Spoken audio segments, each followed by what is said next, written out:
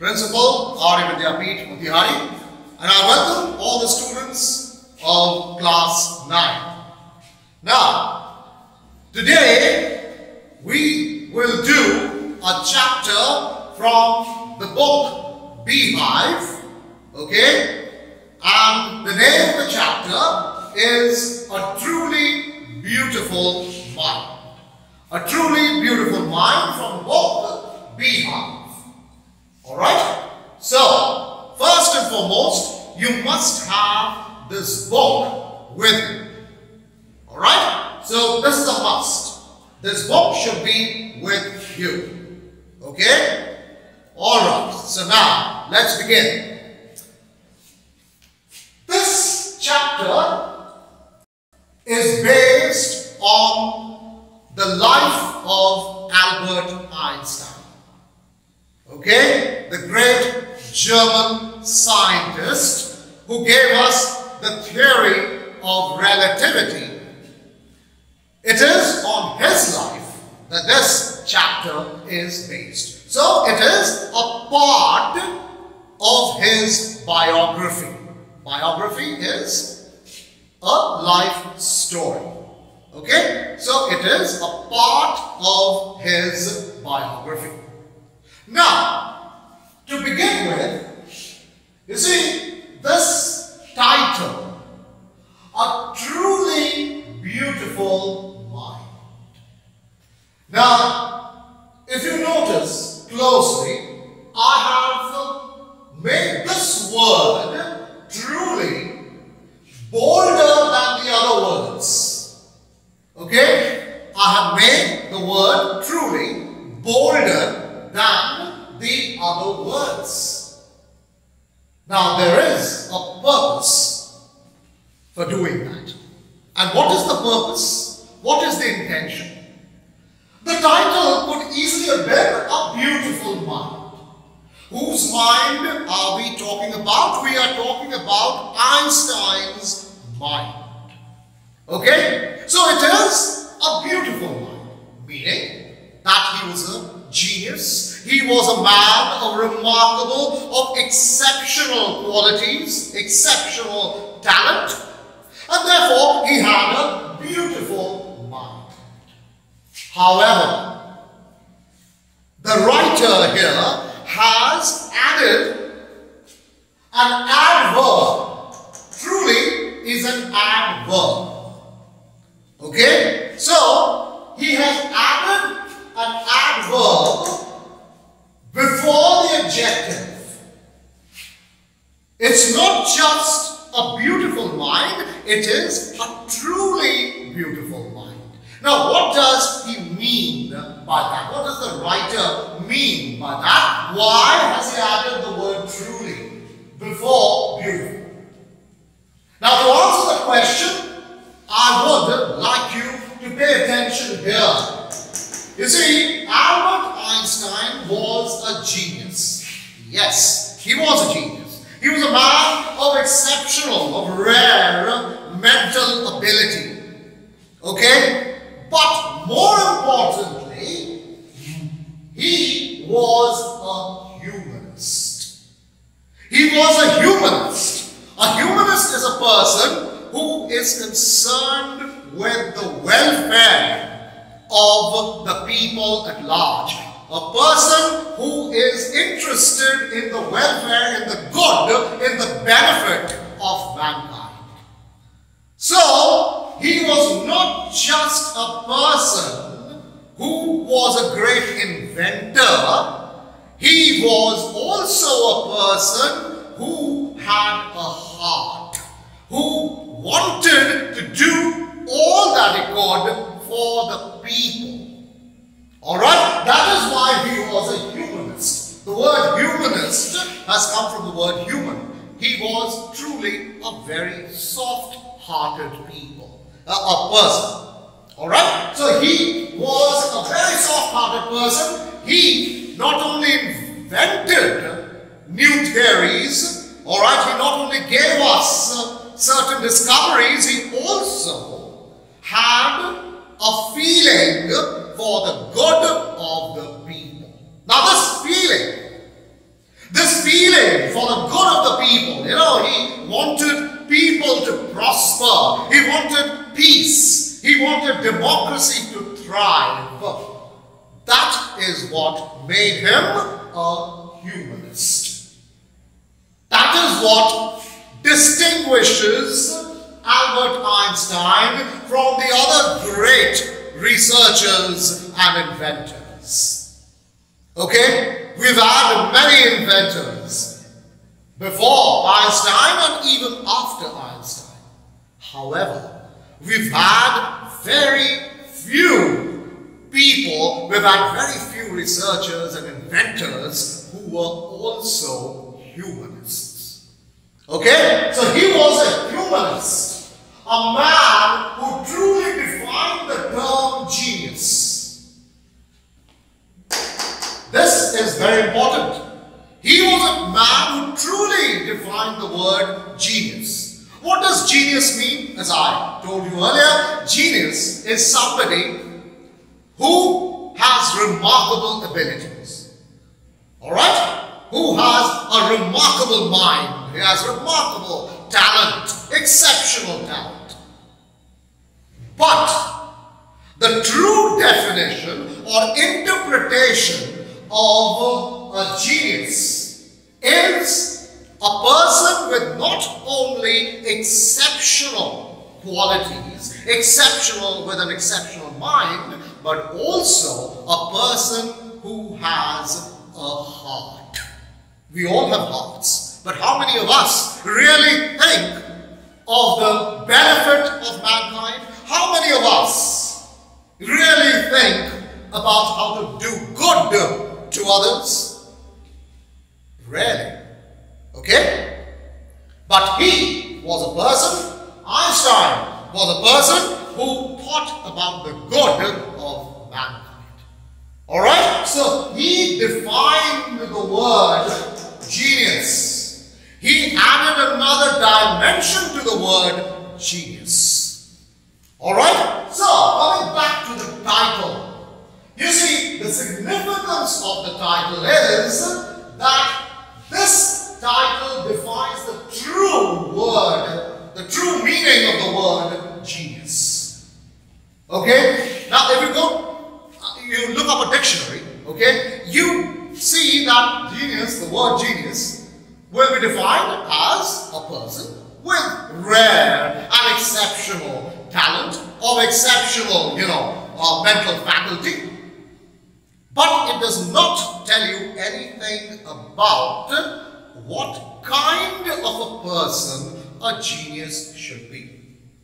It only defines his mental faculty, that he should be somebody exceptional when it comes to, his mind power. Okay? So he should be somebody exceptional. However, what kind of a person should he be?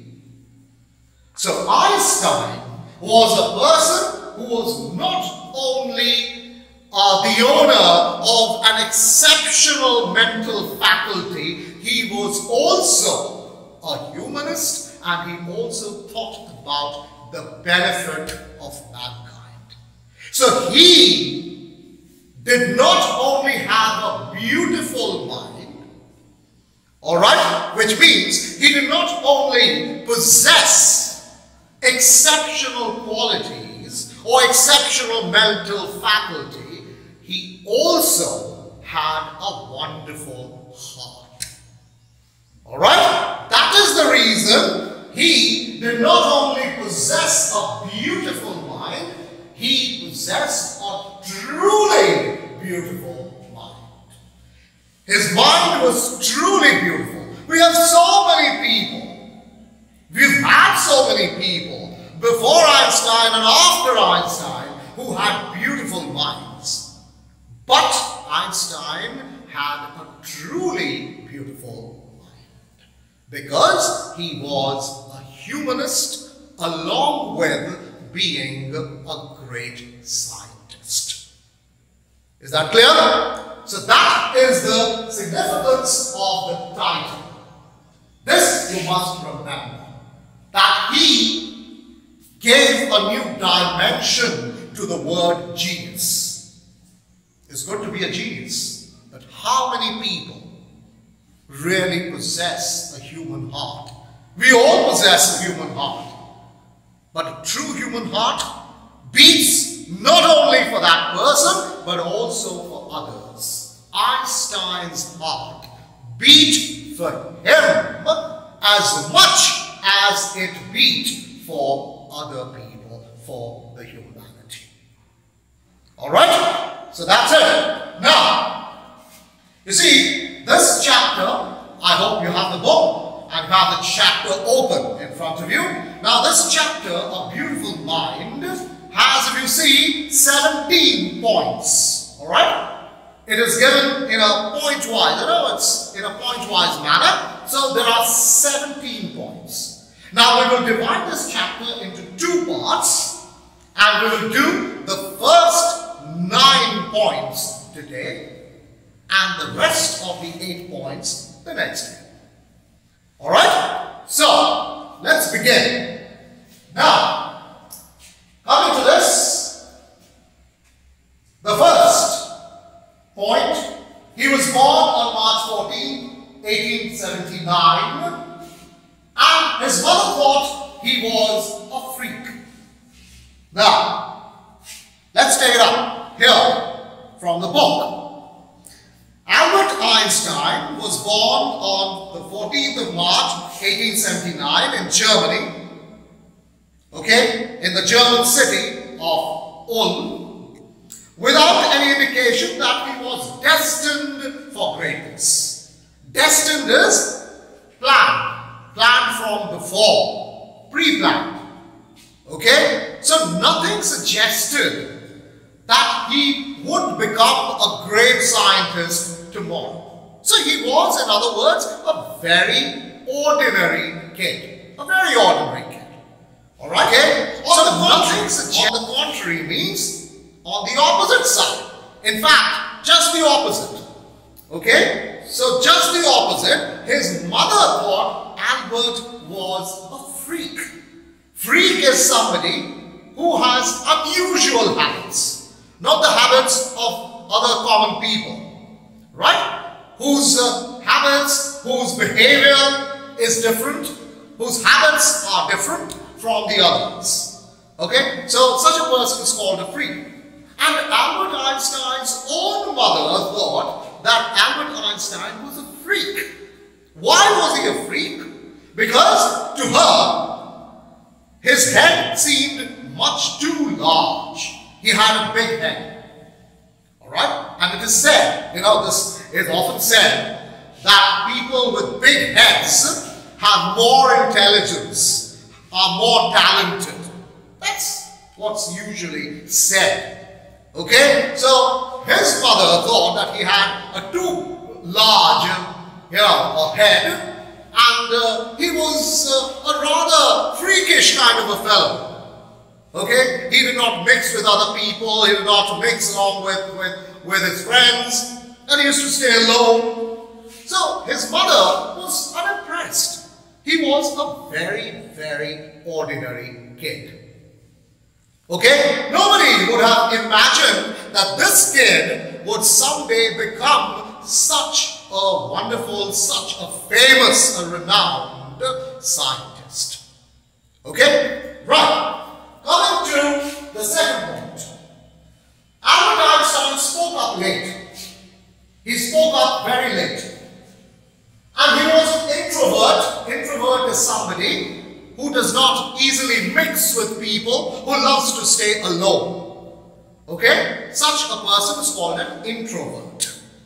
The opposite of introvert is extrovert.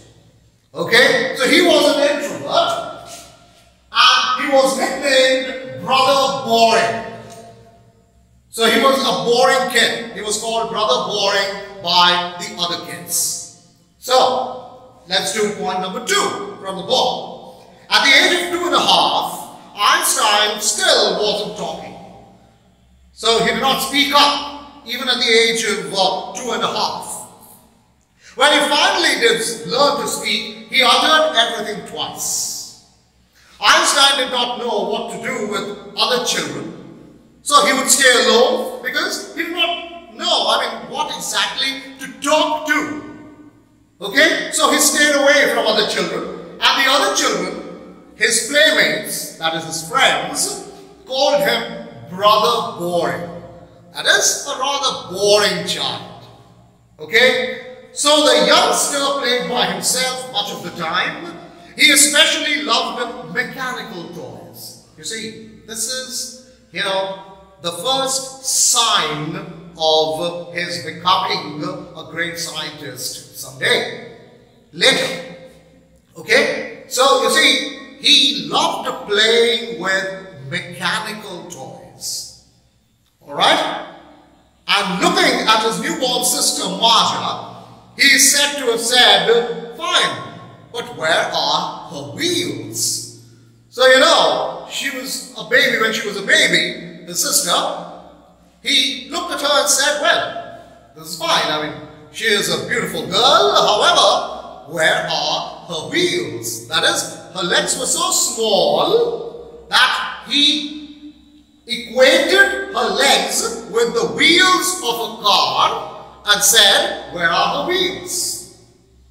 Okay? So this shows how he would think, his thought process. Okay? Alright, now let's go over to the third point. Show no promise as a kid, learn to play the violin. So he did not show any promise, a promise of greatness. And he learned to play the violin at a very early stage in his life. Alright, let's do point number 3 from the book. A headmaster once told his father that what Einstein chose as a profession wouldn't matter because he will never make a success at anything. You see, this is a negative comment. His principal at school told his father that this guy is going to do nothing. Okay? So it doesn't matter which profession he chooses because he will be successful at nothing. Alright, so this is a negative comment. So you can understand how he was such an ordinary kid. He did not show any promise. Okay? So, Einstein began learning to play the violin at the age of 6 because his mother wanted him to.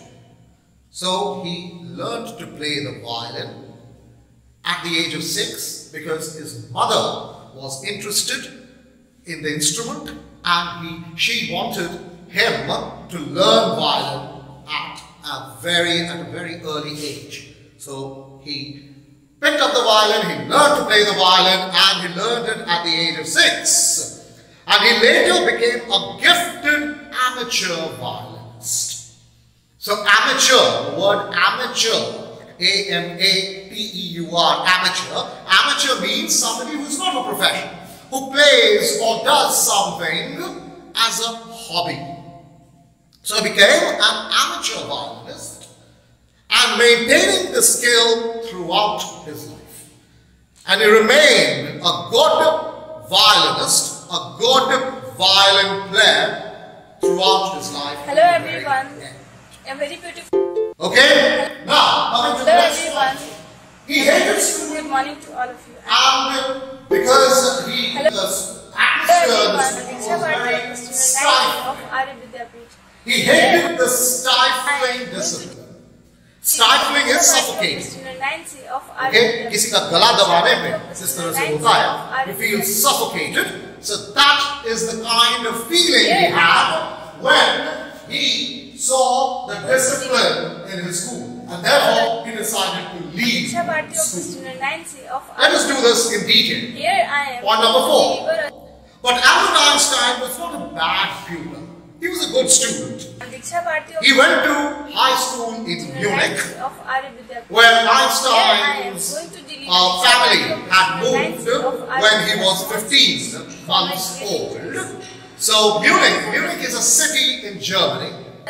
Alright? So when Einstein was 15 months old, that is 1 year, 3 months old. So his parents shifted to Munich, where Einstein's family had shifted and scored good marks in almost all the subjects. Alright, so he was not a very bad student in the class. Einstein hated the school's regimentation. Regimentation means, the word regimentation means very strict discipline. Very strict discipline. So he did not like the strict discipline and often clashed with his teachers. Clashed is, he often fought with his teachers. Okay? He often opposed his teachers. At the age of 15, Einstein felt so stifled. Stifled is suffocated because of the strict discipline that he left the school for good. For good means forever. So he decided not to study in the school in Munich. Okay? Because he did not like the very stiff discipline over. Alright? So, coming to the next point. Einstein continued education in Switzerland, which was more liberal than in Munich. So Einstein decided that he would go to Switzerland to study there. Alright? In a school which was more liberal, which was more open, which was more broad-minded, which was not so suffocating. Right? Like the school in Munich. So in point number 5, you see, the previous year, Albert's parents had moved to Milan. Milan is a city in Italy. Okay? And left their son with relatives. After prolonged discussion, prolonged is after a very long discussion, Einstein got his wish to continue his education in German-speaking Switzerland, in a city which was more liberal than Munich. So he decided to continue his studies in Switzerland and not in Germany. And in Switzerland things were more liberal, okay, and things were not so stifling, and he found things to be easygoing in Switzerland. Alright, so coming to the next point.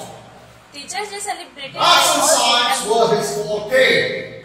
The word forte means strong points.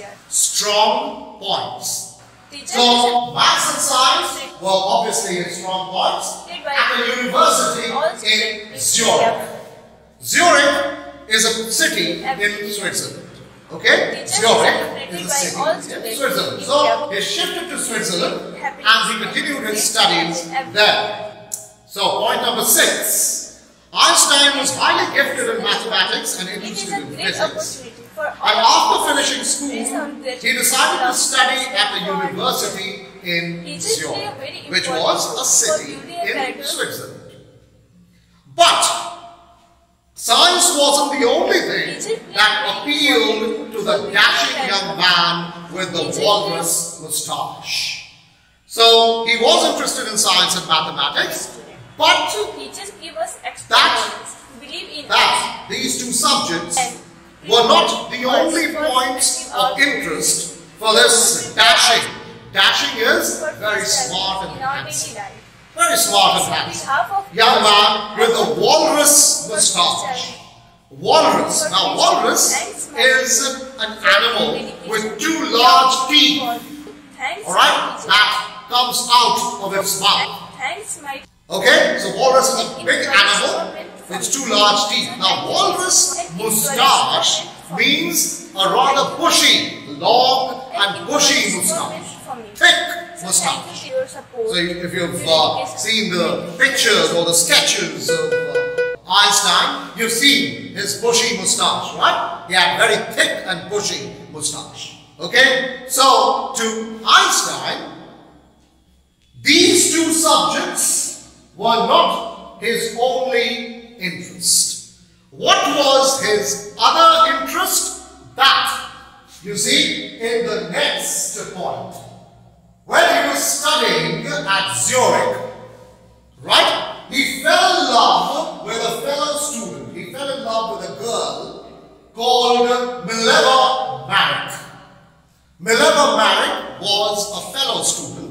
was his classmate, and he fell in love with her. And he found Mileva, this girl, Mileva, to be an ally. Ally is friend. A-L-L-Y. Ally means friend. He found her to be a friend against the Philistines. Now, Philistine, please understand this word. Philistine is a person who does not like music or literature or any other art form. Okay? So a person who does not like literature or music or any other art form is called a Philistine. Okay? So, what really attracted him to Mileva is that Mileva was also keenly interested in music and in literature, and also his subject, his favorite subject, which was physics. Okay? So he found he was against all the Philistines, that is people who did not love art and literature and music. Okay? And he found that Mileva was also against all these Philistines. So she made a good companion to him.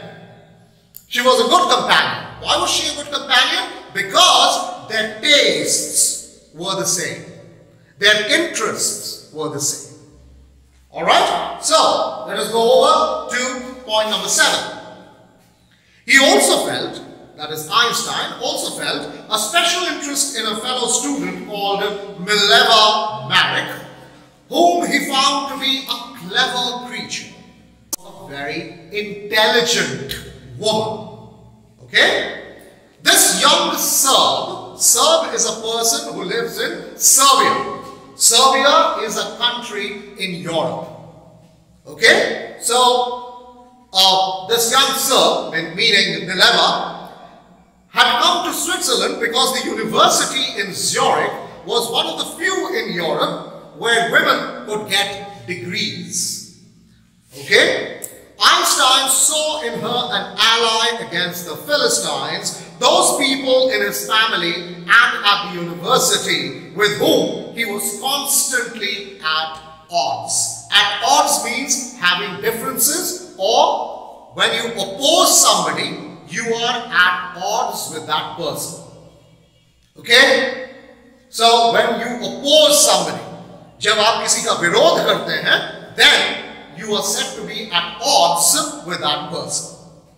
Alright? So, Mileva was a person whom Einstein found to be very interesting. And that was because many, not his mother, remember, not his mother, but many people in Einstein's family and also in the university were Philistines. Were people who did not like arts and the different art forms and music and literature. So Einstein did not like such people. He did not like the Philistines. Why didn't he like the Philistines? Because he used to play the violin and he was interested, even though he was a man of physics, but he loved art and literature and music. Okay? And likewise, Mileva was also interested in all of these. Therefore, he found Mileva to be a good companion. Okay? Alright. The couple fell in love. The two fell in love. Letters survive in which they put their affection into words. They were love letters exchanged between the two of them. Letters survive, which means the letters are still there, okay, which prove that they put their affection into words and mixing of science with tenderness. So Einstein, all of Einstein's letters to Mileva used to mix science, that is physics, with tenderness, that is with love. And Einstein once wrote to Mileva, "How happy and proud I shall be when we both have brought our work on relativity to a victorious conclusion. So he had written to Mileva once that we would be very proud, I would personally be very proud, when the two of us working on relativity, on the theory of relativity, will make this theory a success. A victorious conclusion means we would make this theory a success. So this was the kind of love that Einstein had for Mileva. Alright, he used to mix love with science and then write the letters. Alright, bringing us to the next point. Even while doing the job, he continued working on his own ideas in physics. That is, even while he was doing a job, he kept working on his own, his own theory. Right? So see the next point, point number 8. In 1900, at the age of 21, Albert Einstein was a university graduate and unemployed. He was still unemployed at the age of 21. So he worked small time, he did small time jobs. He worked as a teaching assistant, gave private lessons, and finally secured a job. And then he found a small job in 1902 as a technical expert in the patent office in Bern. Alright, Bern is a place. So he found the job of a technical assistant, alright, in a patent office. Now what is patent? Patent is when you have discovered something or you have invented something, a certificate is given to you claiming, which would be a stamp of approval on your claim that that invention is yours and nobody else. So it is a kind of certificate certifying that it is your invention. So nobody else can claim it to be his or her invention. It is your invention and the certificate proves it. So that is called a patent. So he used to work at a patent office, verifying various inventions and discoveries, and verifying whether they were true, they were genuine, they were original. And while doing it, he used to secretly work on his own theory.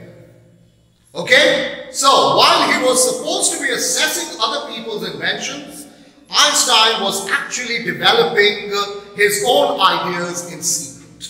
So, while working for others, he was also working on his own theory in physics, very secretly.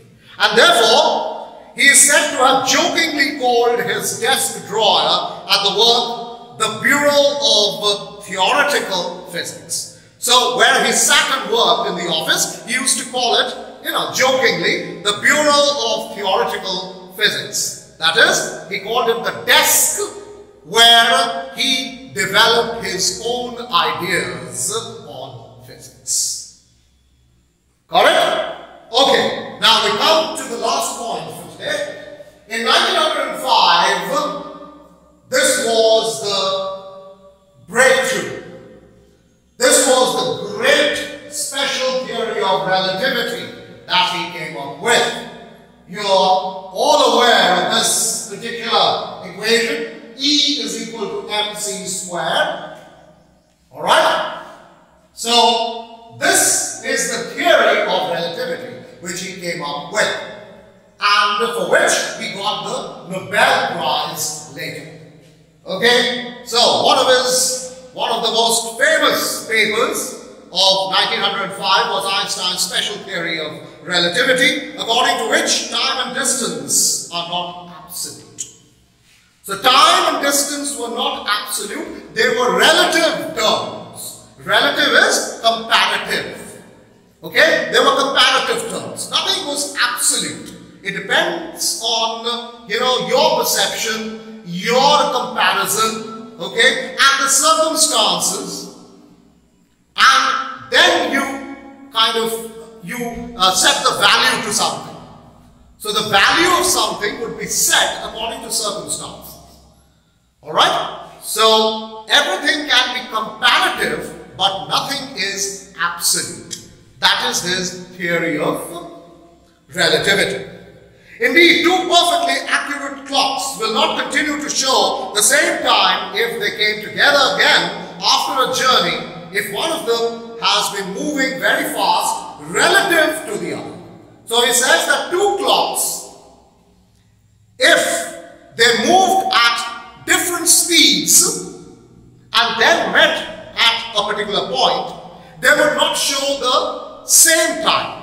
They started with the same time. Please understand this. They started with the same time, traveled at different speeds, met at a point, and showed two different times. Why? Because one traveled faster related to the other. In relation to the other, one traveled faster. One traveled faster in comparison to the other. So therefore, when one travels faster than the other one, they showed different times. Okay? So nothing is absolute. Right? That is why it said that time and distance are not absolute. They are comparative. So he came up with the relationship between mass and energy with this particular equation. E is equal to mc square, where m is for the mass, E is the energy, m for the mass, and c for the speed of light in a vacuum. Speed of light in a vacuum, which is about 3 lakh kilometers per second. Okay? So that's it. This particular theory changed the perception of people who till now thought that time and distance, they were absolute, but they were not. Okay? They were only relative. They were comparative. Alright? So, that's it. That's all for today. Now, before I go, you see, Einstein had a sense of humor to show what relativity, comparison is, that two things differ on a comparative degree or scale.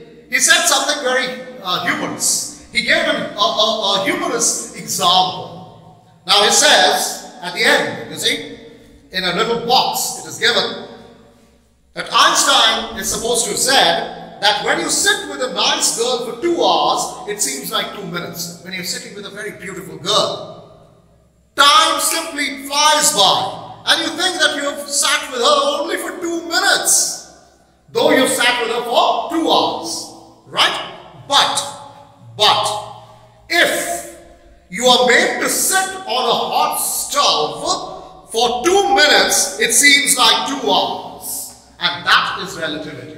But if you are forced to sit on a stove which is burning, you are made to sit on it. For 2 minutes, it will seem like 2 hours. Because you will be dying to get out of them. Okay? So see how humorously he has described relativity or comparative degree. Right? It is all a matter of comparison. With a beautiful girl, time flies. And 2 hours seems like 2 minutes. On a hot stove, 2 minutes seem to be like 2 hours. And he said that this is relativity. Alright? So that was his sense of humor. Alright, so thank you very much. Thanks for your time. Thank you for listening so patiently. That's all for today. That's the end of part 1. Be sure to join me for part 2. I hope this part is clear. And we will do part 2, the concluding part, the next day. So till we meet again, it's bye-bye.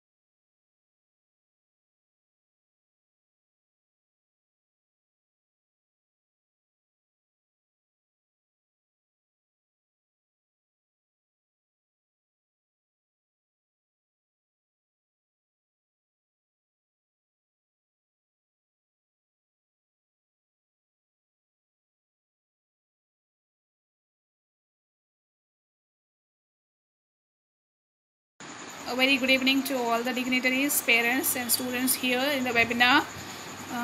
A very happy Teachers' Day.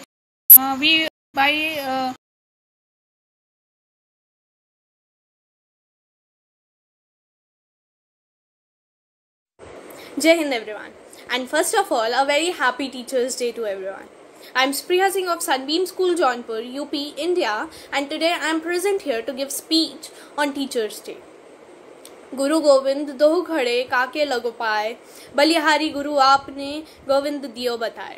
अर्थात I'm told a very beautiful line that when a child starts doing anything, first thing he does is the action of his teacher. Away from that,